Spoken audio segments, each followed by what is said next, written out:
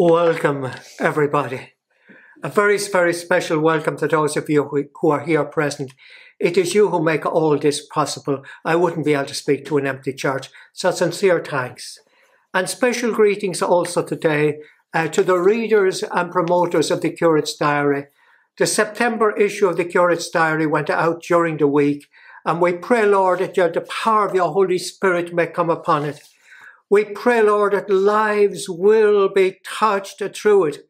And indeed, the talk I'm giving today will be a sort of little extracts from the Curate's Diary. We pray, Lord, that somebody may have their life blessed in a profound way by the September issue of the Curate's Diary. And we ask your blessing, Lord, upon all our promoters, that you will bless and reward them for their work.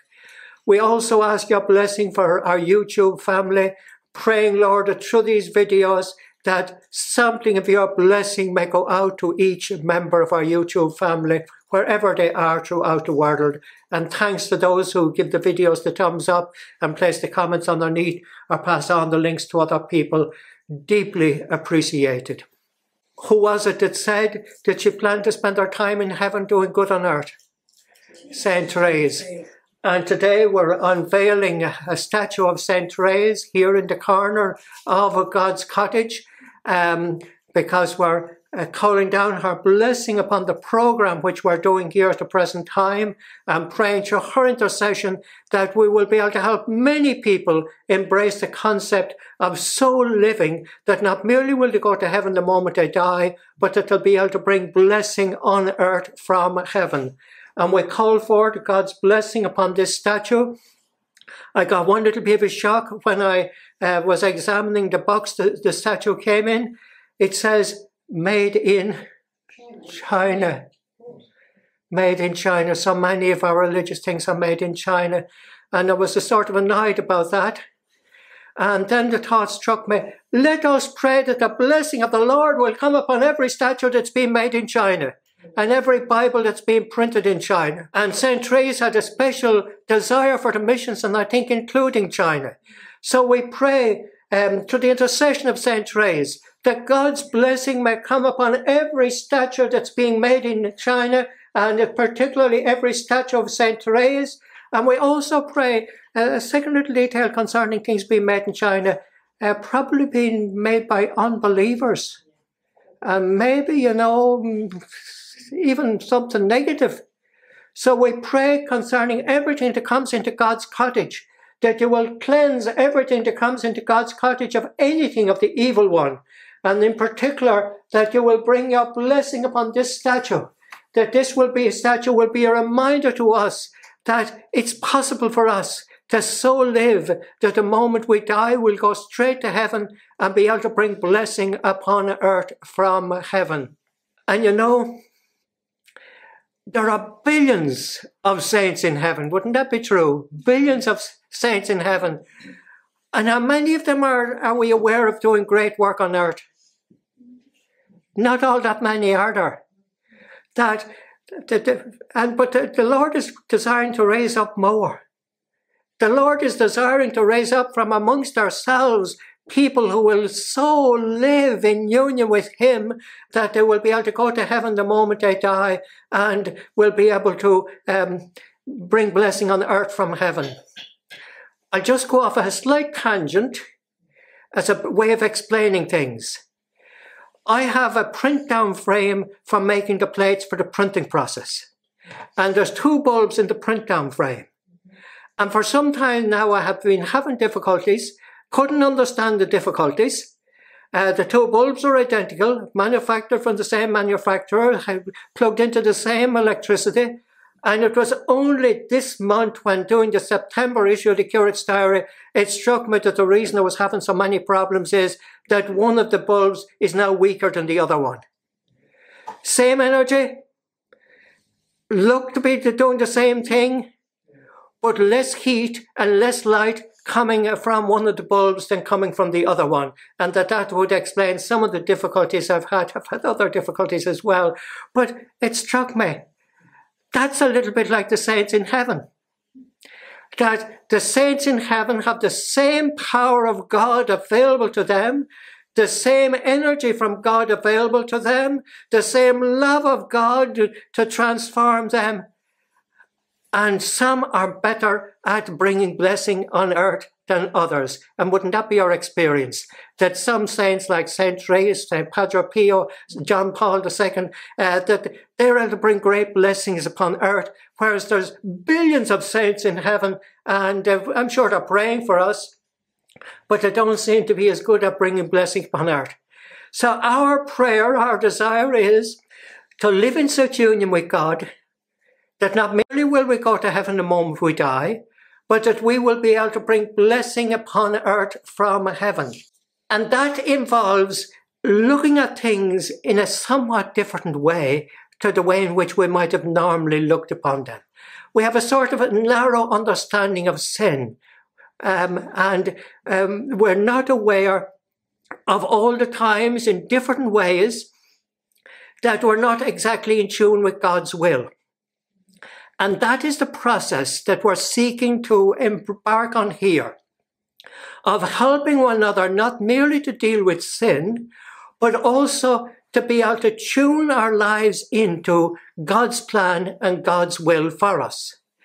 And one very important area where it's important to tune one's life into God's will, we're not talking about sin, we're talking about tuning one's life into God's will, is in the area of physical illness, physical infirmity, bad things happening to us in this life, things that were done to us, things that upset us in this life. The grace to be able, in all these things, to be able to bring them to God and to seek to respond to them in union with Jesus, who is within us. And that is a significant area. Is there anybody here who has had no suffering in life? There's not, is there? And is there anybody here who hasn't had sometime physical infirmity or bad things done to them or all sorts of things going wrong? There isn't, is there? So the challenge for us is to learn how to bring these things to God and to handle them in tune with His will.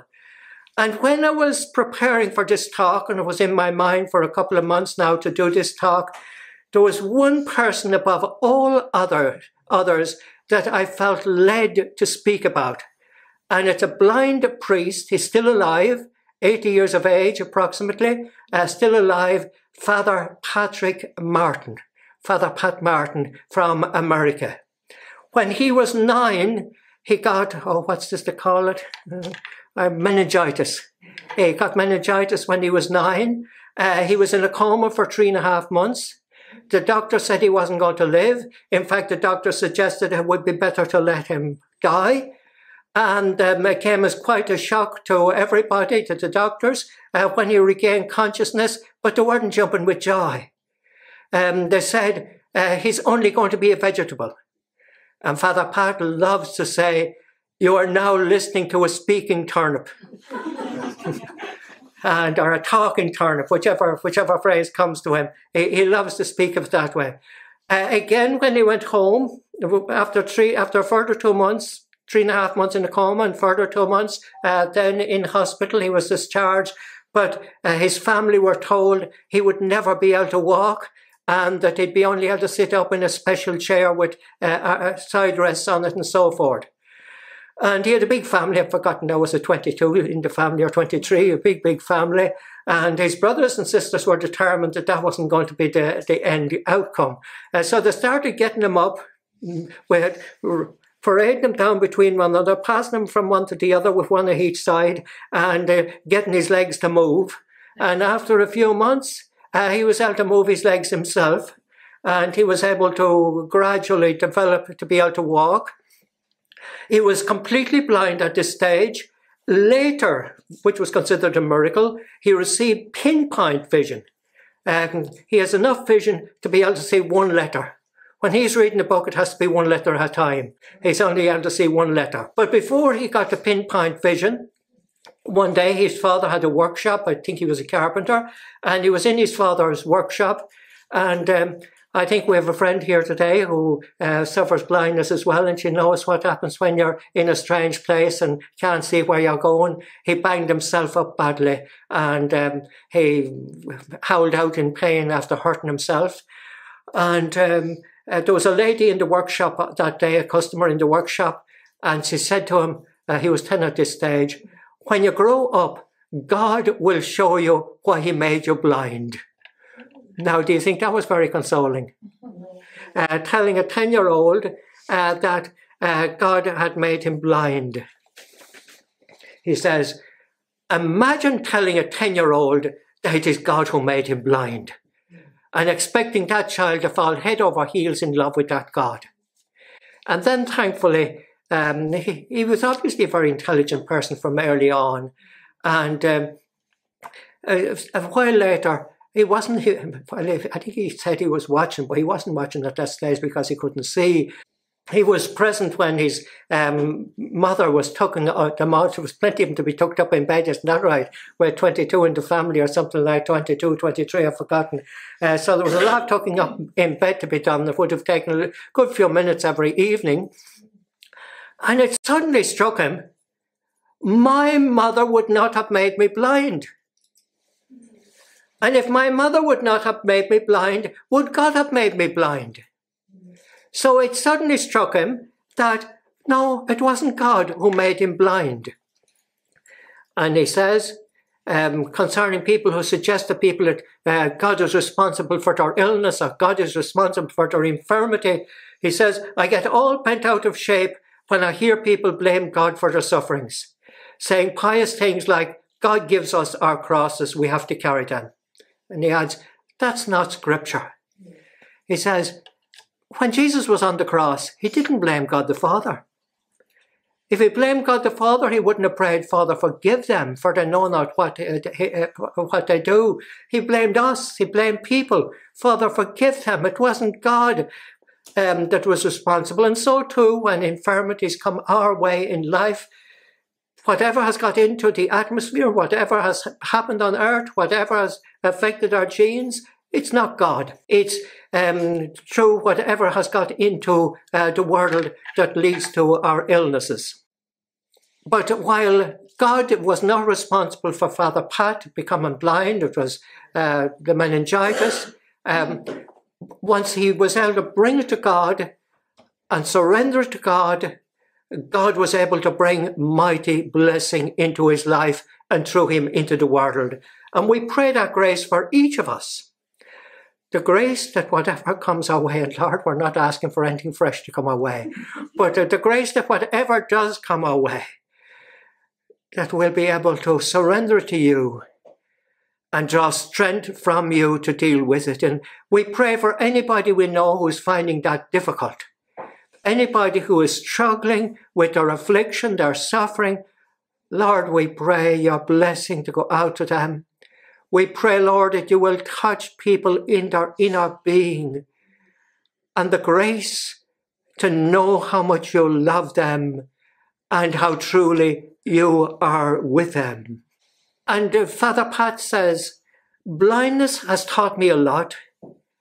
And it has made me look at other sufferings that have come into my life and look at them with a different eye. What God can do with our broken lives if we let him, he turns everything into a gift.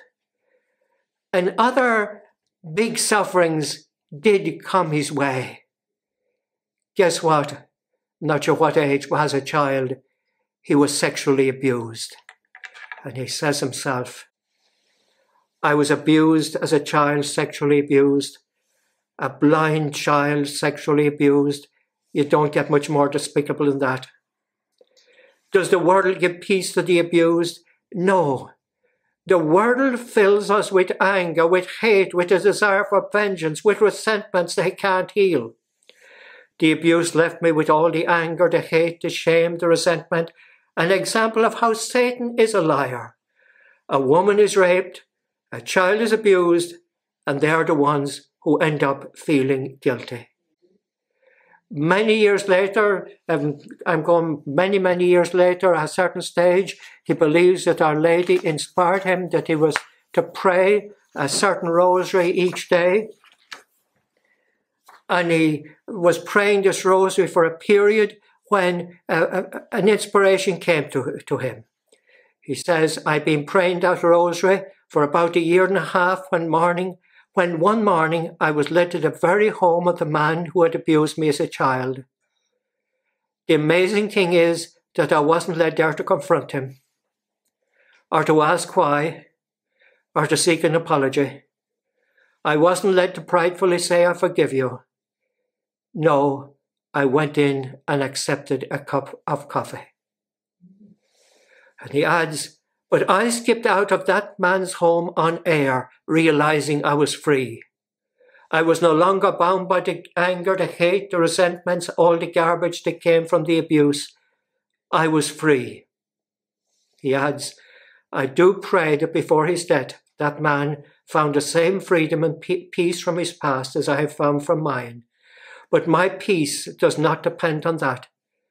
My peace depended on the one who loves me. Now, the one little drawback in his approach there would be he did nothing in a sense to prevent that man from offending again. But maybe he knew the man wasn't going to be in a position to offend again. But that would be the one drawback. But it's when we reach out the hand of friendship to those who hurt us. I've experienced that myself, not sexual abuse, but it did involve serious physical abuse from a teacher. It was when I reached out the hand of friendship to him in his old age, that's when I became totally free of the hurt he had brought into my life.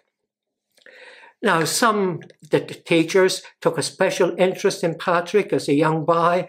They helped him to learn his lessons. They spent time with him in that way. And because of that, he was able to get through exams. And because of that, then as he grew up, he had been helped and he wanted to help others in the same way. And so he chose to go and join the Brothers of Christian Education. And he was working with them. The fuller stories in the September issue of the Curate's Diary. Much more details in the September issue of the Curate's Diary. And he was working with them. And then he just developed a desire to go for the priesthood. Now, a couple of obstacles to him going for the priesthood. Number one, he just needed a special approval from the Pope, no less, as a blind person to be able to go for the priesthood. At least that was the way back then. But a second one came up. Guess what? The superior in the Brothers of Christian Education wrote to the bishop of the diocese advising the bishop against accepting him for the priesthood, saying something to the effect that he'd make a terrible priest.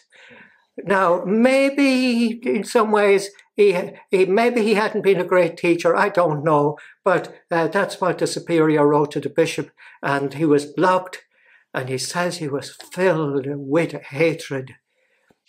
I became a hateful, bitter man that day. I never hated another man as much in my life.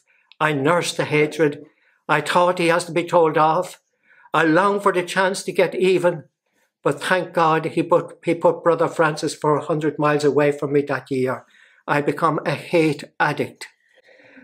And as the year progressed and his work with the handicapped, as a brother, he was doing a lot of work with the handicapped.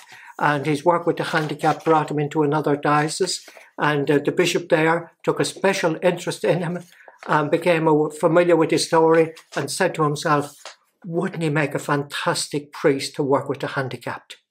And so he got a bishop who was delighted to take him on, got all the permissions from Rome for him to be taken on. And in that way, he ended up becoming a priest, and he did become a powerful priest. And thank God it was a bishop that didn't stick him into a parish. He would not have been suitable for parish work. Thank God it was a bishop who saw that his vocation was to reach out to the handicapped and to give missions and retreats. And he has spoken in Ireland on a few occasions, and he is powerful, absolutely powerful. But a year or so before his ordination, he was praying to God, and he was asking God, well, what would you like me to do as a priest? In what way would you like me to minister? And he was praying about this, I think during a retreat, I've forgotten the details. And then as he walked along, a song came into his mind. He says he had never written a song before. He'd never written a song since. But a lovely, simple little song came into his mind. Now, when I was doing up the article for the diary and wanting to check the words of the song that I had him correct, I Googled Father Pat Martin and He Loves Me, which is the name of the song. And guess what? I was able to go right in where he's singing it on YouTube in the nursing home he's now in at 80 years of age, and he was really still singing it gusto. I'm not going through the full 6 verses here, but basically the song was, He loves me. He loves me exactly as I am. He can bring blessing through me as I am. He can use me as I am. All I need is to love him in return. The final verse. He loves me. He loves me as I am. Oh yes, he loves me. Finding me wherever I am. He gently guides me by the hand. For he loves me as I am. Oh, he loves me. For he loves me as I am. Oh, he loves me. So a very simple little song with the total assurance that God loved him. He didn't get direction as to what he was to do during his ministry. The direction he got was, and the direction that God desires to give to every person here this day is, he loves you. God loves you as you are. And whatever your history in life, God loves you as you are. And whatever your history in life, God desires to bring blessing into your life as you are and through you into the world as you are. And we pray for that grace. Lord, we pray for the grace for each person here today to know that you love us exactly as we are. Whatever has happened in our past, even our own mistakes, Lord, you love us as we are. You desire to bring blessing into our lives as we are. There may be a need for repentance, but that's a step with the Lord. But the Lord, you desire to bring blessing into our lives. You desire to work through us. You desire to enable us to bring blessing to others. And we make that prayer, Lord, not just for each person here present, but for each person watching this video. The grace, Lord, to know that you love us as we are. The grace, Lord, to trust that as we seek to walk with you, to surrender to you and walk with you, that you will bless us and that you will bring blessing through us. And also there are some people, and I got an email from a person, I think it was yesterday, who I thought would have had a deep sense of God's love for them, but doesn't. I pray, Lord, for anybody either here present or watching on YouTube who does not have a deep sense of God's presence in their life. Lord, I pray for them. Whatever it takes, Lord, to lead them into a situation where they can have a personal encounter with you, to lead them into a situation where they can come to know you as their best friend, to lead them into the situation where they will have an experience of their love, just as you brought Father Pat, the experience of your love, that you will lead each person to a situation where we know that you love us and that you are with us. Now, after his ordination, he was doing some school retreats as well. And at the end of one school retreat, the person who got up to thank him at the end of the retreat says, thank you, Father Pat, for being blind. Now, that rubbed them up the wrong way first, shall we say. Wouldn't it rub anybody up the wrong way? And he was thinking, well, would you thank somebody for having cancer? Or would you thank somebody for their marriage breaking up? Or would you thank somebody for this, that, or other bad thing that had happened to them, or a medical condition they were in? And he was praying about this and struggling with this and a bit annoyed about this. And as he was bringing it before the Lord, he got a sort of vision. And the vision he got was of 3 men carrying crosses. You know what that's about. 3 men carrying crosses. Two of them were, especially one of them, but two of them were reacting badly to their cross and complaining about their cross and begrudging their cross. And the third one was taking time to stop and speak to people along the way. And you know who that was. And he got that vision, and he says, God let me feast on that beautiful picture for a while. Then he said to me, you see, Patrick, that the world dumps crosses on all my people. The world dumps suffering on all my people. The world seeks to destroy all my people. But when you accept, embrace, and even love what the world does to you, then you can be thanked for it. Just as you thank my son for the cross the world dumped on him. He accepted, loved, and turned that cross into a gift of redemption for all humanity. You can do the same, Patrick. Blindness can be something that you wish had never happened to you. Or you can embrace it and make it the gift of your whole life. There's a remarkable testimony of how God worked through his blindness. Haven't time to go into individual incidents. A couple of them are into September issue of the Curate's Diary, when because of his blindness, God worked through him. On one occasion, for example, he was picked up to go speak at a retreat or a conference, and he says that the lady who picked him up, he couldn't get her to speak to him on the way to the conference, and on the way home he couldn't get her to stop speaking. That she had been so moved by his talk, and she ended up making a confession of I don't know how many years, but a lifelong confession to him on the car on the way back. And it wasn't the only time that happened, but how God has worked through him because of his blindness, how God has been able to bring blessing into the life of others through his blindness. And he ended up being able to say, God, you didn't make me blind, but I thank you for the gift you have made out of my blindness. And we pray, Lord, that prayer for each of us, whatever our affliction is, and we all have afflictions. We all have little things that have gone wrong for us, and as we get on in years, there's a few more little things beginning not to work too well. And we thank you, Lord, we surrender them all to you.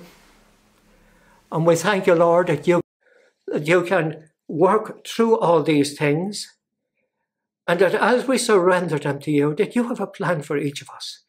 Lord, I thank you that you have a plan for each one of us, whether we're young or not so young or quite elderly. We thank you, Lord, that you still have a plan for each one of us. And we thank you, Lord, that as we surrender all things to you, as we surrender everything in our lives to you, we thank you that you can bring blessing out of the different afflictions that have come our way. Jesus on one occasion told St. Faustina, there is but one price at which souls are bought, and that is suffering united to my suffering on the cross. So whatever constitutes suffering in our lives, I invite you now, Jesus is here. Jesus is here. He loves you. And become aware that your suffering can become an extension of his suffering. And that when your suffering becomes an extension of his suffering, then blessing can be released. Now, it doesn't mean that we always have to be totally happy about our sufferings, do we? It doesn't. On the cross, Jesus prayed, my God, why have you forsaken me? Incidentally, those are the opening lines of Psalm 22. Jesus was praying the Psalms on the cross, and what a great many Catholics do not know is that many of the Psalms, they begin with crying out to God, and then they move to expressing faith in God, and that is true of Psalm 22 as well. My God, why have you forsaken me? Cry the pain out to the Lord. I remember many years ago, it was just before the year 2000, and just before the euro came in, just coming up to the new year, when my secretary of many years explained that she was leaving. And I hadn't a clue how I was going to be able to manage over the busy Christmas period without her. And I turned to God and I found myself crying out, Dear Lord, I'm desperate. And I had been working on a booklet at that stage, and I hadn't come up with a title for it. And it suddenly struck me it was a perfect booklet for a perfect title for the booklet. And that's how the little booklet, Dear Lord, I'm Desperate, got its name. But cry out, you're praying to God. That's okay. That's okay. Don't come in and say, Lord, I'm lovely and happy, if you're far from lovely and happy. Come in and tell the Lord exactly how you feel, and then have a sense of uniting your suffering with the suffering of Jesus. And we'll now have a wee blessing before the Blessed Sacrament again. Lord Jesus, we do love you. And I pray for each person here present, the grace, whatever difficulties they have faced in their lives, the grace, this I write at this moment, to be able to surrender everything to you. And the grace to be able to trust that you do have a way forward. The grace to be able to trust that you will be with each of us every day of our lives. The grace to be able to so live, to so handle the different things, burdens that come into our lives. The grace that we will so live that not merely will we go to heaven the moment we die, but like St. Therese, we will be able to bring blessing from heaven. And I invoke the intercession of St. Therese for anybody who is finding this difficult to comprehend. St. Therese, through your intercession, I pray for each person the grace to get a vision of how they can so live here on earth that they will be able to bring blessing from heaven to earth. We pray now to come under your blessing and under your anointing. But we bring that to you as well, Lord.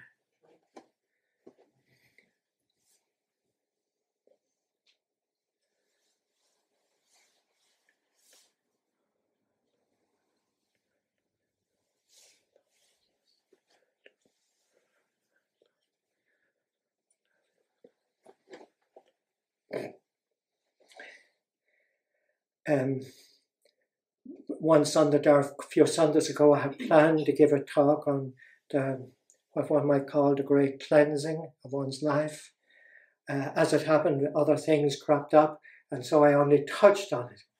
Next Sunday, at the moment, unless something crops up, I'm planning on giving the full talk on having a life cleansing, step by step and stage by stage. So that, please God, will be next Sunday. And may the Almighty God bless you, Father, Son, Holy Spirit. Amen.